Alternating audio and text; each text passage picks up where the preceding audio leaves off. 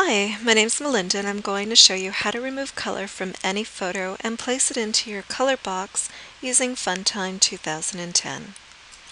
Now the first thing you're going to notice is in my color box I've removed all of the colors because basically what I want to do is create a brand new color palette, and I want to take all of these colors from this photograph and place them over here. Now, this only works if you have a photograph. This will not work with a vector file. So this is a photograph. I just took it off of the internet, and if I move it around, you can see that there's a gray box. Anytime you get a gray box, it's the software's way of letting you know that you are dealing with a photograph. If this was a vector file, you would not have that gray portion. Now all you do is you make sure the image is selected with these little black boxes around it, and then you go down to the bottom of the screen and you click on this new color scheme button. Once you click on it, all of the colors from this photograph are going to be transported for you instantly. Now the old way of doing it, we had to use the color eyedropper, and we used to have to pick on every single color. Well, now we just press one button and all of the colors in whatever photograph you have are going to be in your color box. And as I click on the arrows pointing down, you can see that every color from this picture is in here.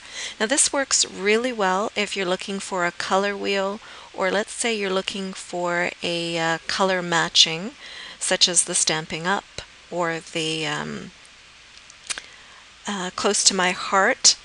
You know, you can get all of those colors to color match and easily put them into your color box. Now it's time to save them. All you do is you click on the arrow pointing to the right hand side and you click on the Save button right over here. Now this will only work if you're using Funtime 2010 on Vista and Windows 7 while you're running in administrator mode. If you're not running in administrator mode, you will not be able to save your color palette. So I'm just going to leave the name as custom and I'm going to click on Save.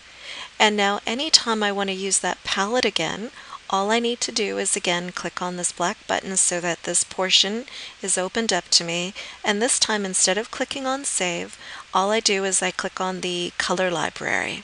And when you do that, you can basically go through any of the color library that you want. I'm just going to go to Custom, click on it once to select it, and then click on Open. Now over here you're going to notice there are no names, so if there is a color you like, you basically have to click beside that color, and then you click on the arrow pointing to the right hand side to move it over here. And then you can keep going down the list of colors until you find another color that you like, and then again on the arrow. If you're happy with that, you can easily click on Replace Palette, or you can click on OK, or if you want, you can click on Add All so all the colors are there, click on Replace Palette once, and click on OK. Now all your colors are in this color box. If you have any questions, please feel free to email me. My email address is lovemyzombie@yahoo.ca.